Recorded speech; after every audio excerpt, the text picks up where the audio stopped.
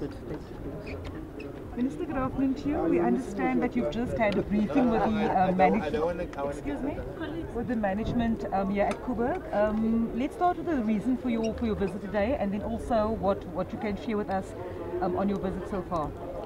Thank you very much. I'm sure you know that we have made it, we have normalized visiting power stations just to get an appreciation of the performance of the various units at the individual power stations and see what kind of interventions are required to be able to help management in the execution of their function to the extent that such assistance will be required from the ministry.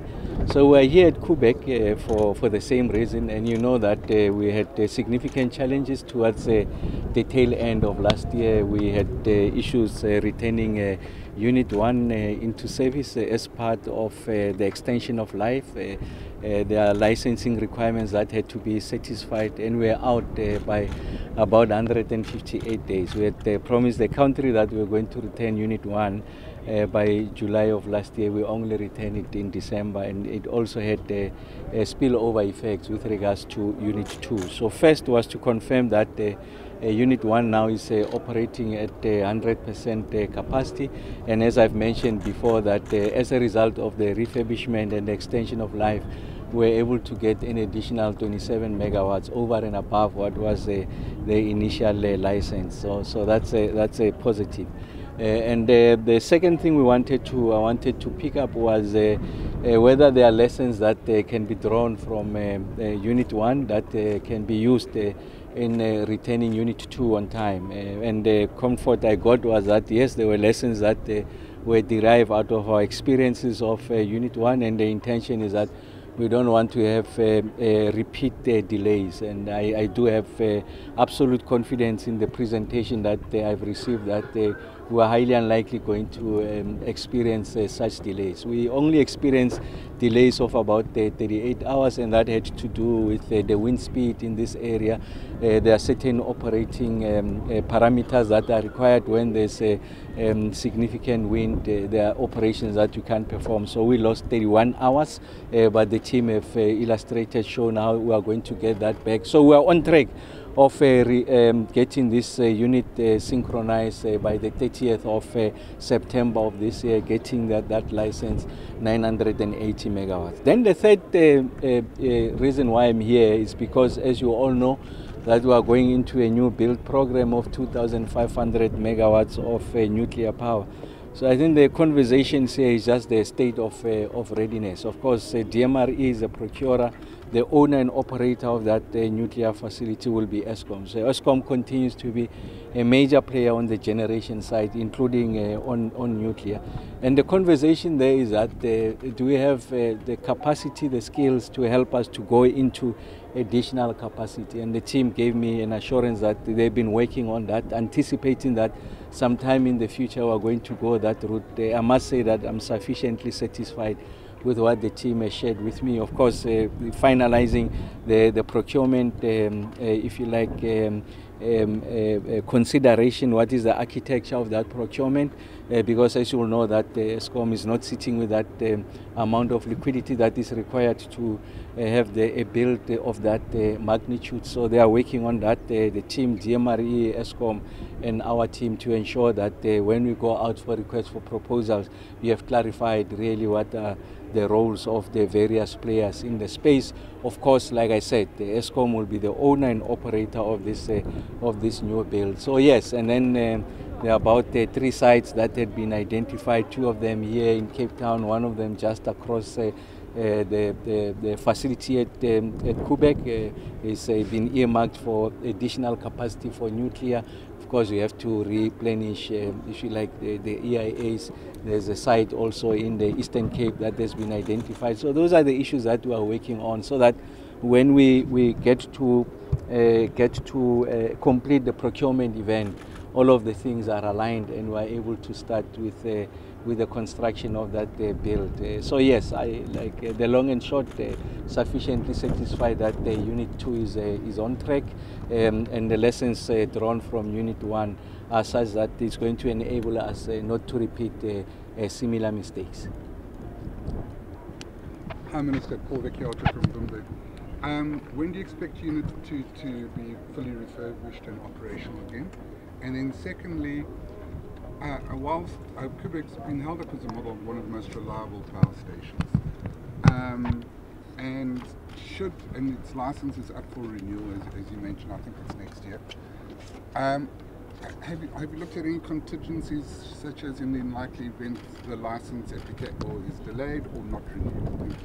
Well, two things. First is that you are absolutely correct. I think there is a number of studies, about two of those studies that are still outstanding, that needs to be given to the regulator. And the point I was making here is that we need to ensure that we provide those as soon as possible, because the expiry of Unit 1, the license, I think is July of this year, and then Unit 2 sometime next year. So it's important that we are able to fulfill those. And one of the things that has been a major achievement is the separation of the licensing Unit 1 and Unit 2, so that you are able to de-risk the project. If you like, if there are issues on one unit, it doesn't affect the entire complex that is Koeberg.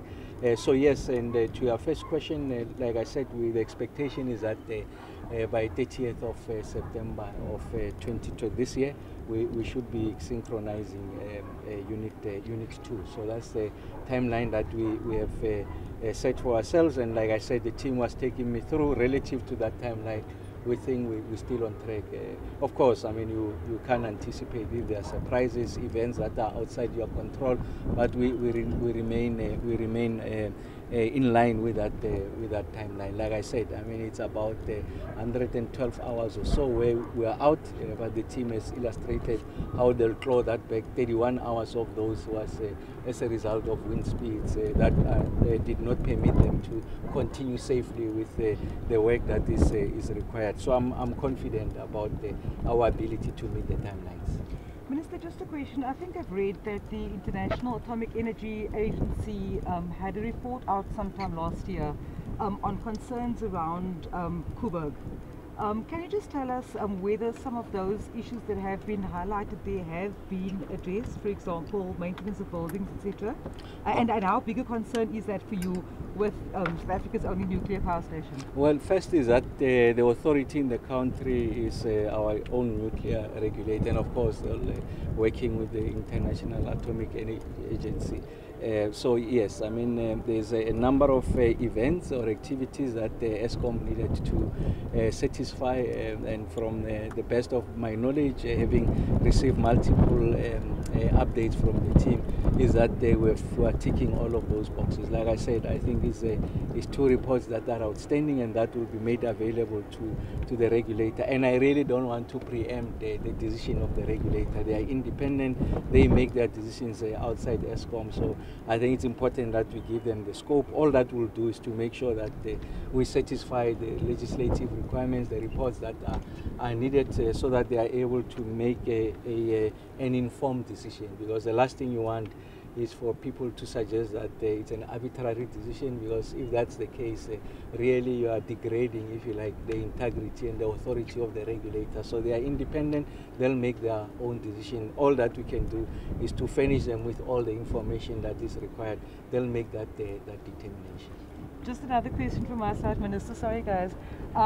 We're also toggling now as a country between stage 2 and stage 3 again. This is obviously not an ideal situation, Minister. Where to from here with the load shedding, ongoing load shedding? So if you look at the ESCOM's summer plan, was to say that the unplanned capacity loss factor, that is the rate at which the units are unreliable, failing on their own, the partial load losses, that is the unit not approximating their design capacity. We're expecting that number to be about 14,500 megawatts. So simply meaning that we are going to be losing on average 14,500 megawatts. If you look at the trend line, we have been on average below even 14,000 megawatts, flirting with 12,000, in some instances way below 12,000. And that's why, and in that scenario, they were suggesting that they anticipate that load shedding will be about stage 4. And of course, we have surpassed that. Like I said, we improved that.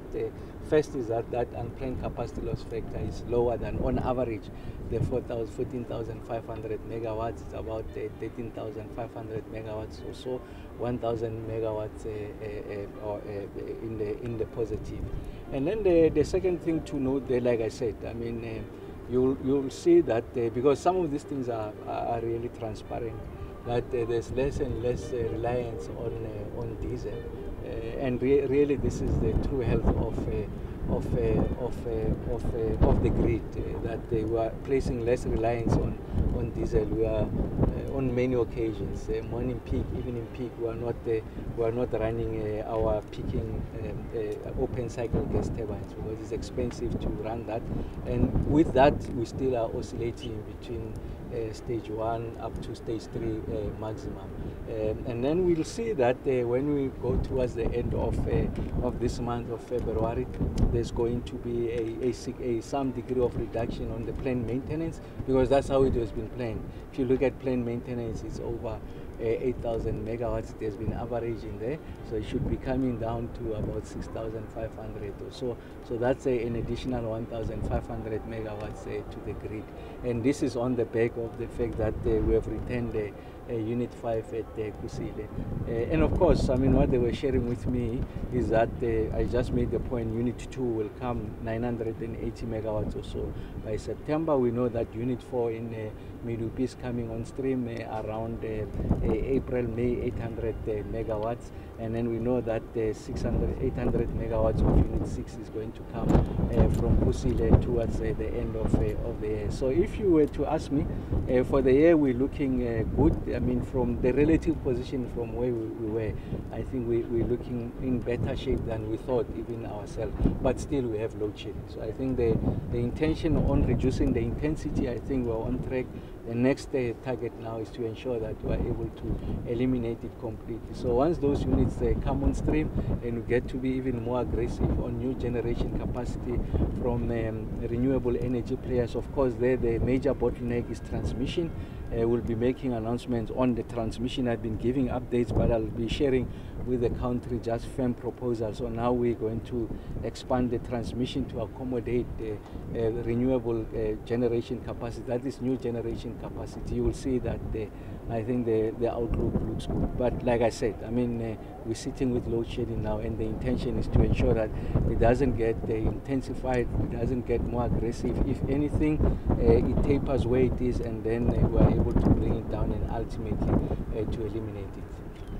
There's also, Minister, the question about the decommissioning of this very power station after a lifespan of 50 years, and it's not going to be happening. So how far are you with the relicensing of the whole system? Yes, that's the point I was sharing earlier on. So the point why we've been going through this exercise, took out Unit 1, did the kind of work that we're doing, is to satisfy the licensing conditions for purposes of extension of life, for it to get another 20 years of life.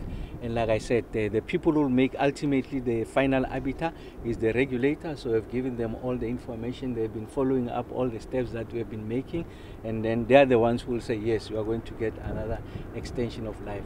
And we are now doing Unit 2. So what we have done is to separate this complex. So you don't see Unit 1 and Unit 2 as one, but as two separate units. Because if you don't get the license on the one, it means that the entire complex is compromised. And that's why we've been working on that extension of life. That's not up to me to decide. It's for the regulator. I have no intention really of putting pressure on the regulator. The regulator is independent. The regulator will make that determination. But from the briefing we have been receiving here, Eskom has done everything possible to meet those requirements. We can only remain optimistic, do our bit, and the regulator will determine. And really, like I said, I really don't want to see executive overreach. It's not my business for me to determine. Is the regulator is independent, and that's the strength of the energy complex in the country, is that the regulator is independent. Safety is foremost in their consideration. The operations of this nuclear plant at levels that are internationally acceptable is their primary consideration. They'll make that determination, and we'll wait to hear from them. Minister, Koeberg, if I'm not mistaken, supplies some 1,800 plus megawatts to the national grid, if I'm correct. 908. Now, I hear what you're saying in terms of separating Unit 1 and Unit 2. What if, and I think that's where the contingency question comes in, what if the regulator decides that neither of these units can be extended for another 20 years? What happens then? Yes, but I'm preempting what the regulator might say, and that's why that I'm pulling back. Let the regulator make that determination, and we'll deal with the situation at that point. So because you remember that in order to affirm the independence of the regulator, we don't have to, if you like, postulate, enter into an area of speculation. I think I'll be undermining their independence. I really don't want to do that. Otherwise, I'll be eroding the integrity of the regulator. And someone from outside will say, oh, so this minister said that is going to happen. It's indeed happening, as if we are giving instructions on the back of everyone. No, we'll not do that. Let the regulator do their work, and then if they make that determination, because that determination ultimately is in the interest of the country, and if his safety is foremost and they don't see that you have met the requirement, they'll make that determination. If they arrive at determination that it's safe to operate, proceed, we will proceed, but I will not enter that. So I really want to respect them and wait to hear from them. A follow-up question. You mentioned 2 reports the regulator is waiting for. Can you tell us what those reports are? Oh yes, I just forgot what those reports are. I can share with you what those reports are, okay. So that you have a full appreciation. And your question is the state of the transmission grid. Have you received any briefing on the state of the transmission grid? Oh, that's the work that we are leading as the ministry. Remember that the president has assigned a minister in the presidency responsible for electricity to lead that effort. And leading that effort simply means that working with ESCOM has got a transmission development plan that stretches over a period of 10 years. We will need to expand the grid by about 14,000 kilometers. In the next 3 years, ESCOM has got financing in place to do 1,400 kilometers, but that's not sufficient. We need to be a bit more aggressive. So whatever interventions that will come up with, of course, working with ESCOM, is such that we are going to add on that the capacity of ESCOM. From a financing point of view, the speed of the rollout, like I said, we'll make those announcements, because transmission is likely going to undermine our ability to have new generation capacity, especially from renewables, undermine our nationally determined contribution, the greening of energy generation. For as long as you don't address transmission, you are likely going to sit with a major problem, especially in the Capes, the Northern Cape, Eastern Cape, Western Cape. That's where in the coastlines of those capes we have the best wind speeds. In the Northern Cape we have the best irradiation level, and those are the areas, geographies in the country where we've got limited capacity in relation to transmission. In fact, in the Northern Cape has been completely exhausted. So the opportunities you have, you can't exploit them because of transmission constraints, and that's why we want to focus on that investment in transmission.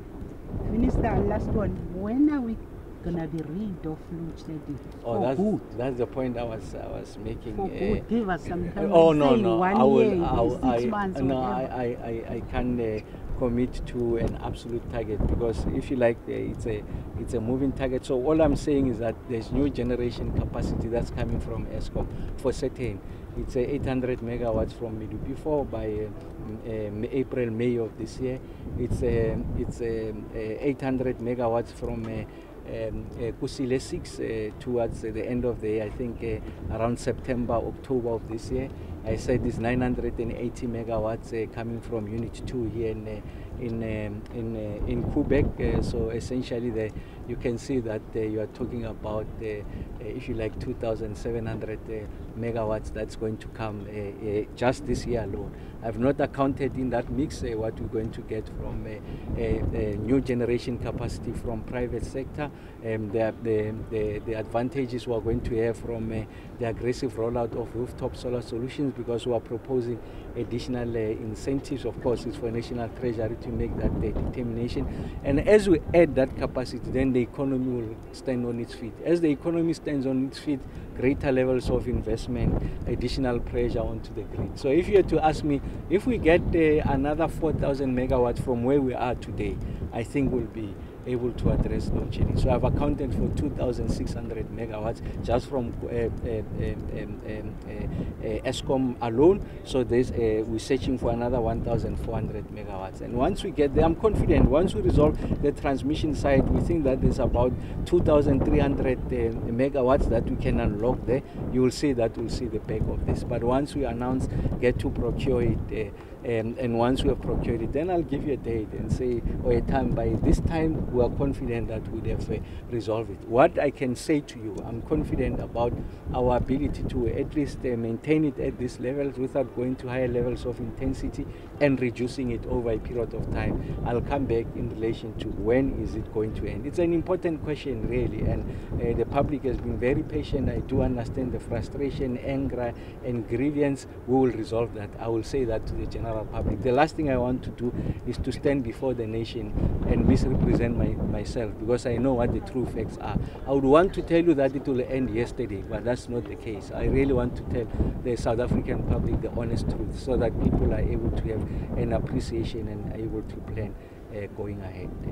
Minister, just lastly from my side, I wanted to check, I mean, you know the position of the Western Cape when it comes to producing electricity or energy. So with the outstanding amount that you are talking about, like how much we need to ensure that we have enough on the grid or the capacity, don't you then think it would be important for all cities or municipalities to actually be afforded an opportunity of what the Western Cape wants to do to produce its own energy and to put it on the grid? Oh yes, we're supporting the efforts. We're supporting the efforts. I mean, I'm on record, the work that the Cape Town municipality is doing, we're supporting them.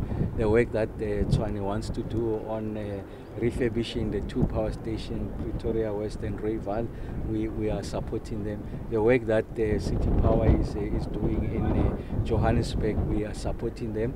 The work that Ekurhuleni is doing for procuring from independent power producers, we are supporting them. So I absolutely agree with you. I mean, it's a whole of government approach.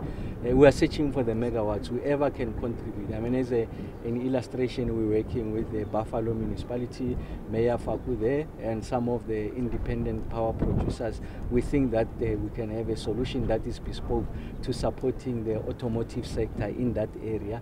Working with Nelson Mandela, there's a 40 megawatt unit, generating unit that was decommissioning. We decommissioned, we are revitalizing it also to support the automotive sector in that area, because in their calculation, Buffalo and Nelson Mandela, that's the biggest contributor to the economy of those spaces. So we're working with everyone. So when I get to account, I'll account for all those megawatts. So I'm not suggesting in any way that the answers are going to come from ESCOM, are going to come from everyone across the board, including the private sector. So yes, the answer is that we'll be working with everyone. So sorry, Minister, sorry I came in because I didn't know where the media briefing was, but at the risk of repeating yourself, I apologize for that, but looking at Koeberg specifically, obviously there's been a delay in the seismic survey, and now it's kind of a race against time to get the license approval from the nuclear regulator. Has there been, firstly, could you please kind of discuss what the conversations are with regards to the delay, but also has the government taken into consideration the fact that these 2 units could not get approval in the future, and have we kind of prepared for that situation as well? Oh yes, I answered that and made the point. That's one of the studies, the seismic survey studies. The Council of Geoscience is helping Koeberg to do that. We are confident that we should be able to meet the timelines to give the regulator, so that the regulator can arrive at his own independent decision. And of course, I mean, like the point I was making earlier, when I don't want to preempt what the regulator will say, I think it's independent. All that we can do is to be optimistic that the licensing will happen, the extension of life. If it doesn't, of course, there's contingency measures that will put into place. Of course, if it doesn't, it means that you are losing close to 1,960 or so megawatts from in total. So, and that's why there's been a separation of the license, Unit 1, Unit 2, so that we don't deal with this as one composite complex, but Unit 1 separately from Unit 2. So that's the part of de-risking, if you like, the possibility of the license not being extended. But we leave that to the regulator. The regulator will make that determination. We don't want to enter into that domain. Minister, sorry, Thank you very much question. for this. No, just one quick last question. With Labour. Sorry, Minister, just quick. The Department and Ministry of Minerals, Public Enterprise due to be wind up business by 1st of April. ESCOM, will it go to Department of Mineral Resources or come to you? Oh, I don't know. It's the President and the 7th administration to make that determination. And I also don't know who will be the minister. Yes, okay. Thank you. So Thank much. you. Thank you very much.